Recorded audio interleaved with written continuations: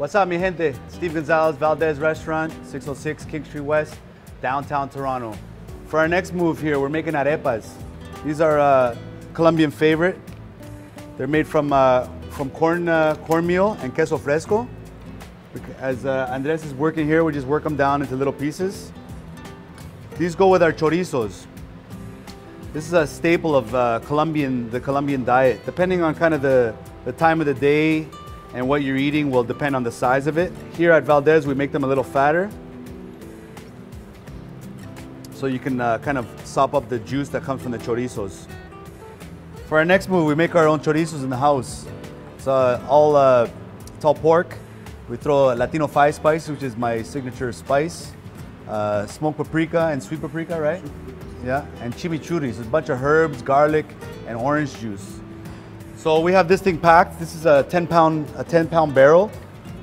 We usually get it out of a batch. We get about 60 chorizos. We're going through about 150 a week right now. They're selling like hotcakes. So what I do to start is that I leave the end open to get some of the air out. Then we start cranking, right?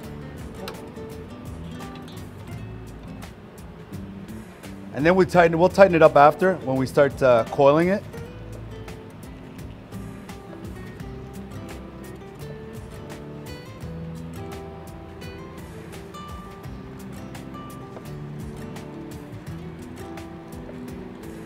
But we usually go to about 5-ounce portions. Tie it off there. We go here, pinch it, go the opposite way. It's a fresh chorizo, but we still dry them out for about 2 days, just so that the meat can kind of grab on to the casings. They dry out, lose a little bit of the moisture, and they cook a little more evenly. So what Raf's doing here, he's gonna poke out the air pockets. So as they're drying, some of the juice comes out and they don't blow up. Again, one of the biggest battles of cooking chorizos, or sausages for that matter, is not having the blow ups and getting them cooked perfect. You never want to have a dry, overcooked chorizo. All right, now Raf's gonna take these to the fridge and we'll hang them for 2 days. And these will be ready to serve in 2 days. Okay, so now we go to the flat top. You know, at first when we were kind of opening the restaurant, I was kind of worried that I didn't have a stove. I said, you know what? This is what the vision is. It's street food, right? A lot of spots you're gonna go to, they don't have a stove. They got a flat top, or they got a wood barbecue or something like that, right? So right now we're doing everything on la plancha. So these are the arepas that we made earlier, right?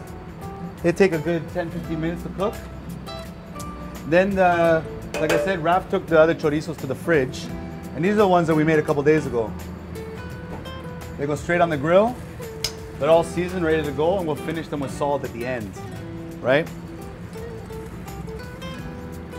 We'll take the chorizo, serve it whole.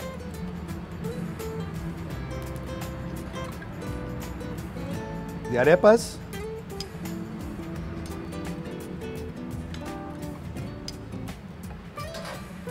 And we just finish it with a little bit of Maldon salt. Just for a little bit of crunch and salt. There it is, chorizo del jefe from Valdez Restaurant.